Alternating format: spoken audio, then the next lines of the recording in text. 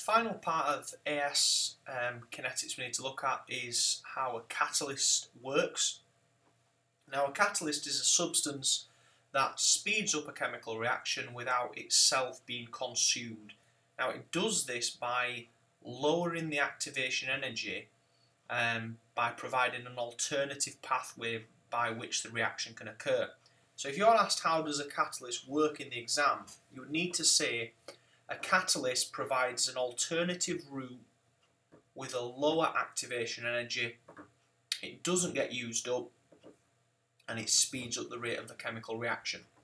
If you're asked to look at that in terms of a Boltzmann curve from previously, then as you can see on this curve, we've got the EA marked as shown. A catalyst would simply lower that EA down. So as you can see, the blue EA is lower than the orange one, and that's because of the catalyst.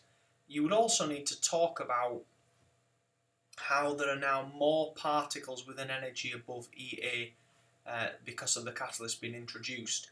Not to get confused with the idea that some students do. By putting a catalyst in, you haven't changed the energy distribution. The particles that are in the system that we've got here, shown by the red curve, have still got the same amount of energy that they always had. What you've done is you've lowered the activation energy, and you've therefore made it more likely that a particle will have an energy above it. The particles themselves haven't actually got any more energy.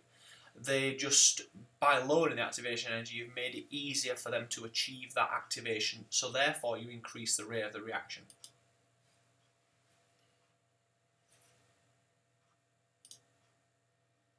Right, last little bit we need to look at is the idea of heterogeneous and homogeneous catalysts.